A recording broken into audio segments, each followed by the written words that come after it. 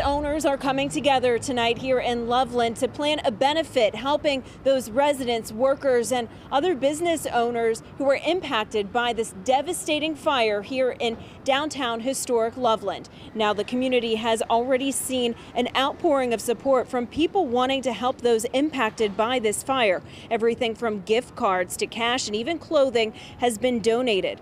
The fire ripped through 3 historic buildings early Sunday morning, destroying 5 apartments and 5 businesses, leaving many without a home and dozens of others without a place to work. Businesses meeting tonight hope to get a game plan organized quickly to help all of these people needing help in the most effective way possible. Some people got out with shoes, a shirt, and shorts, and they were lucky to grab that.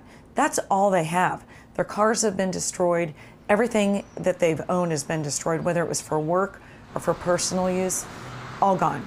Now officials with the local Chamber of Commerce hope to have more specific details on a benefit later on tonight. Of course, we'll continue to update you right here on WLWT as that information becomes available. Reporting in Loveland, Amanda Kelly, WLWT News 5.